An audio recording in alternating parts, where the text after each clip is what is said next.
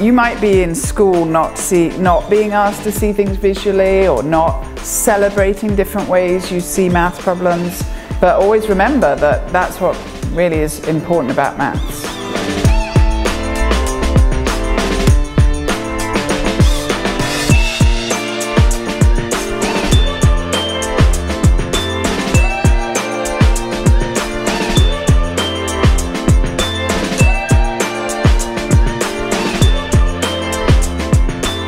One of the young women in that film, called Jodie, was one of my undergrads. She said, I didn't feel I could go into engineering because I wasn't the best in my chemistry or math classes.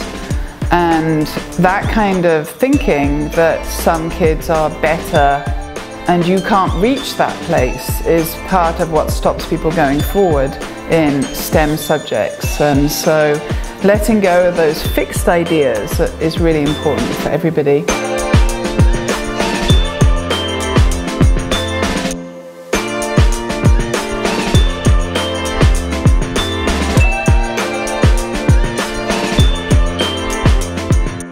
What's really important is this: in maths classrooms, it's often given out as a number question, and people just draw up tables and stare at the numbers to see if they can find a pattern. And it's really much better to think visually.